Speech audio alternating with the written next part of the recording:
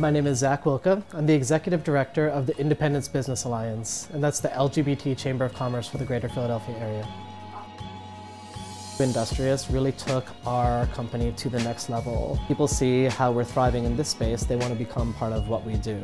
Our last workspace before we came to Industrious was in one of our corporate partners' headquarters. We had very little privacy there. It was important to us that we were able to have privacy when we wanted and community when we wanted.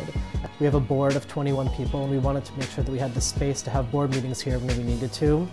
We also wanted to have a place where we could bring people in for private meetings. They are excellent at knowing what our specific needs are.